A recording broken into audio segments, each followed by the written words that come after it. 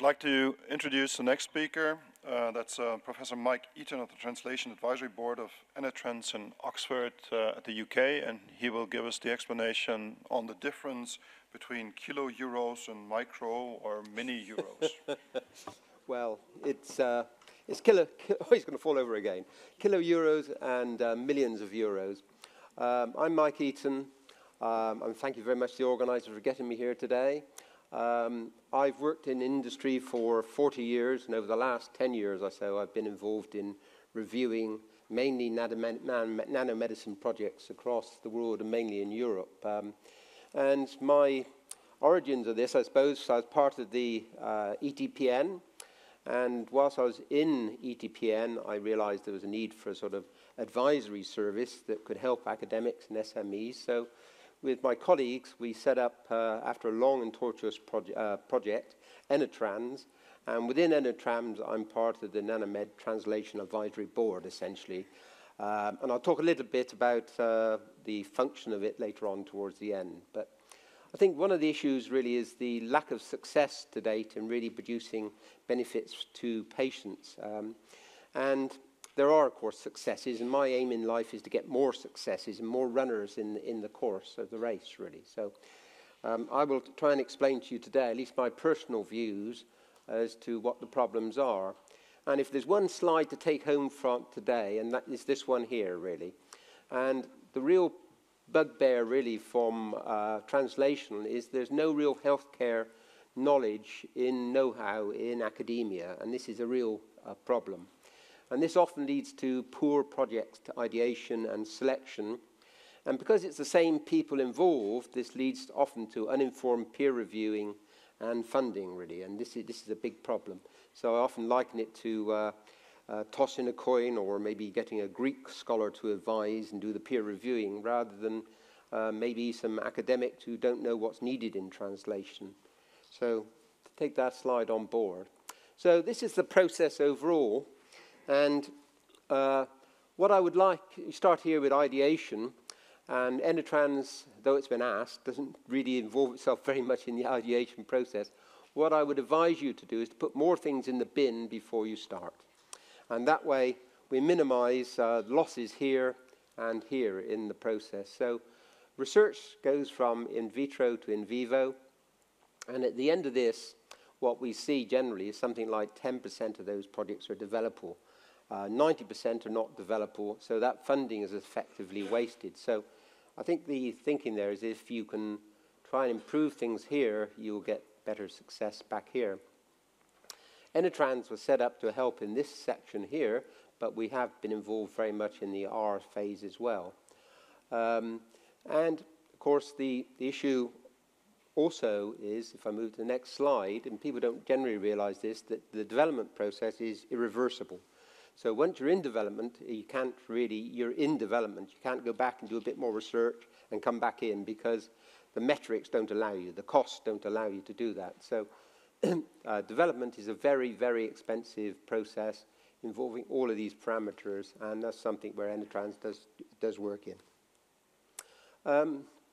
Another thing you might think about is the research is divided up into sort of incremental research or derivative research and fundamental research.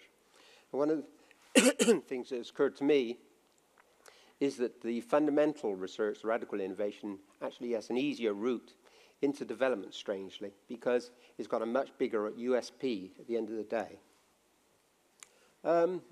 Differences between research and development. Many scientists think they're in development when they're not. And a quick test is whether you know exactly what you're going to develop. If you don't know, then you're still in research and should stay there, basically. And as I said, development's not reversible, and changes are hard to a candidate in a preclinical phase. So if you make a better drug, do so. And research on a potential drug stops when development starts. The guideline, oops, let's go back. The guidelines really are on this paper here, which is free to download from Elsevier. I negotiated that from the ENATRANS website. So the metrics and the phasing of where you are in R and where you are in D can be seen from this publication. I would advise you to look at that. Differences in training. Development wants from research the very best candidate, but also to stop further research around the candidate. A research-based peer reviewer will not look for finality in a defined candidate, whilst an industrial reviewer would not look for multiple options, but a full specification and USP. And the data requirements for development are much higher than for publication. So one of the other issues is the cultural changes for development. And the debate, which often occurs in industry, is often missing there, I think, from academia. And it's really important to actively debate the metrics and the advantages and the disadvantages as you go through the research phase. And I would advise you to do that as well. Many long-held dogmas are false. And one of the ones we come across quite often is the importance of clinical trials.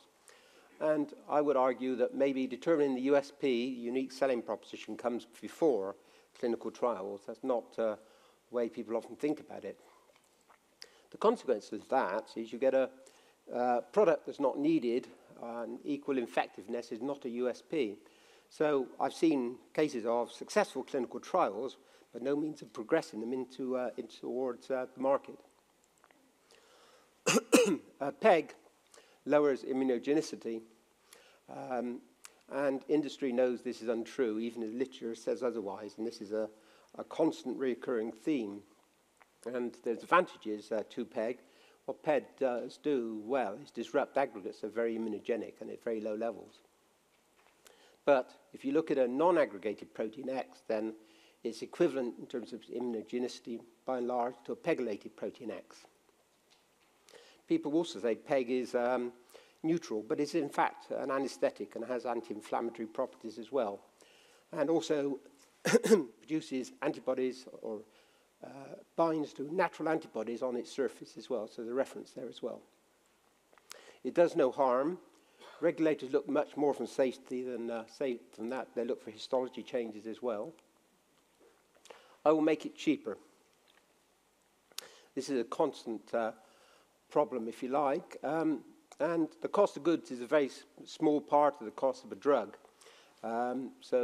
And marketed drugs are very, very cheap to manufacture, in fact, so it's very hard to actually beat that. But it is nevertheless important to understand your manufacturing costs and the impact of the complex project process when selling a project. There are exceptions here, say living therapeutics, where the cost of goods is very high, rather than the super rich or the race courses, but that's another subject, really. Some of the other ones we frequently see, polymers are challenging and expensive in preclinical, and I've had the challenge, if you like, of taking one through, and it took us 3 years to do the PMPK studies on it, for example. Acid-labeled products are really difficult as you scale up and to specify, so I would advise people to avoid those. Rare and unusual elements, especially if unknown in man, and nanomedicines with no practical route to DMPK studies. Multi-component processes, each one increases the risks and the costs, and thus the USP requirement. IP, starting from others' IP is very problematical. Academics often start from materials covered by patents, and they get away with it. But a developer will not at the end of the day, and that is a problem. Projects with unclear IP ownership are still unfortunately funded. And the pitfalls of using free industrial materials under an MTA. This is also a problem.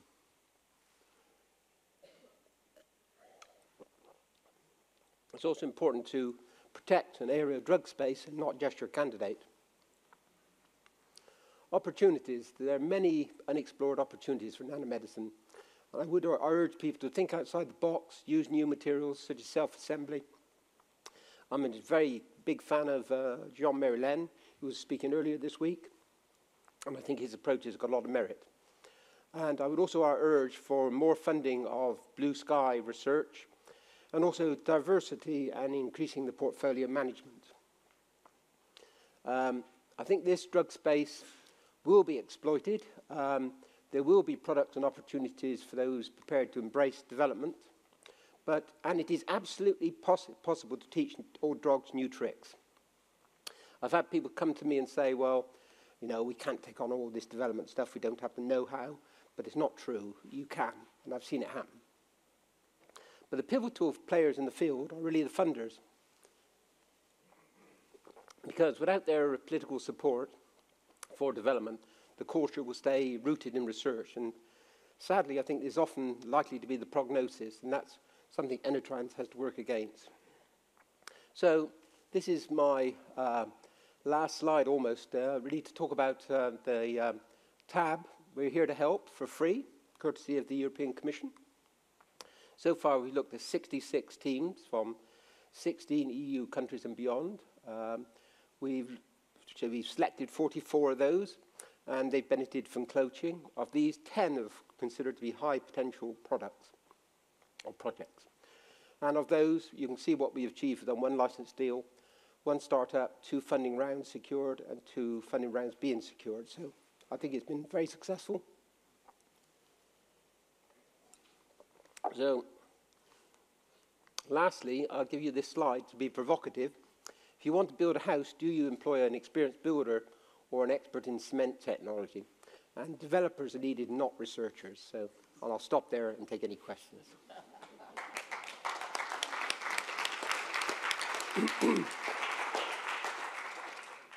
It wasn't a technical talk. Please, Lou. Hello. Nice talk, Mike, as usual. I would emphasize one other side, that it's completely normal for basic research being more broad and less useful in terms of quote-unquote useful. So developers are needed in development, but researchers are needed in research. And the reliability of the data and reproducibility of the data, that is really essential.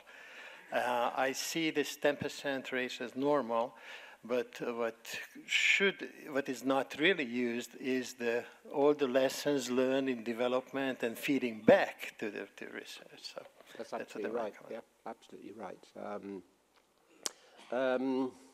I guess that's something that ENATRANS can do, is to actually, we have a lot of experience in development, and we can use those points and feed them back. I've been involved in taking 2 nanomedicines to the market, and there are lessons there, and we see the lessons, and also the panel is very experienced as well.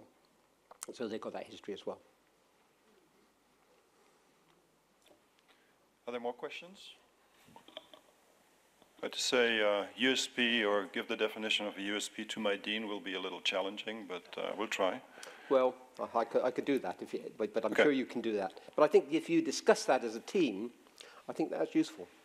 And it should be part of undergraduate studies and teams to discuss it actively, not to take what the supervisor says as gold, but to really actively debate what's going on there.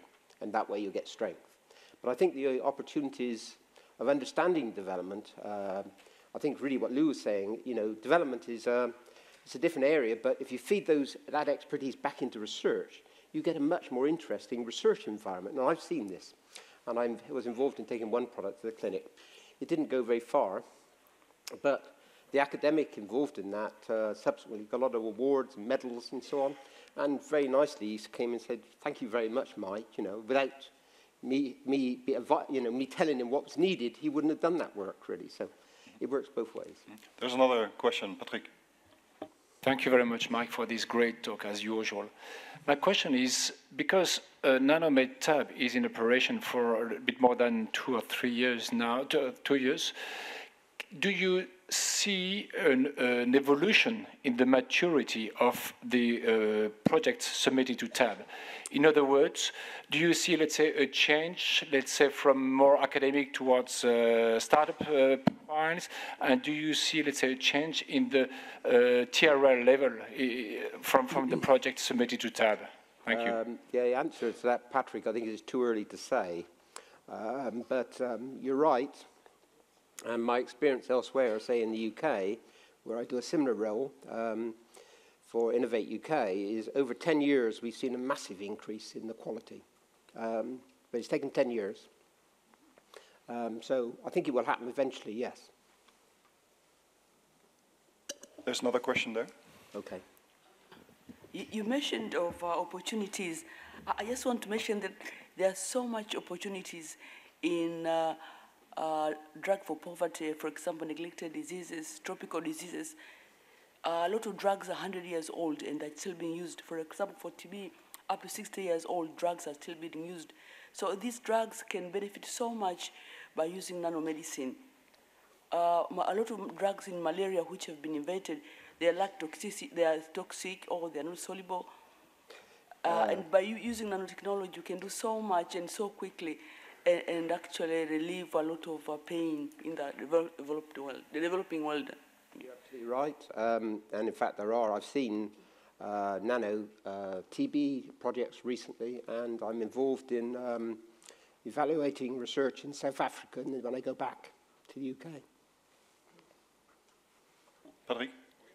It was just a comment. When Mike said that it would take 10 years to witness, let's say, the results, I'm very glad to announce that the tab, because ENATRANS will be over in a couple of months, but so the tab will be extended for 3 more years under the Nobel project. So 3 more years, it will operate for 3 more years at least. Well, I was very encouraged by the success, which I was on the previous slide. You know, we are actually seeing some world-beating projects, actually. There's some there which make your hair stand on end in amongst that 60-odd projects. And a few of them are here today, in fact, being represented. Many of these, of course, have not been published whatsoever. And so, you know, I think they are there. So I'm very optimistic about the future, yeah. So thanks, Mike, again for the inspiring talk and the discussion.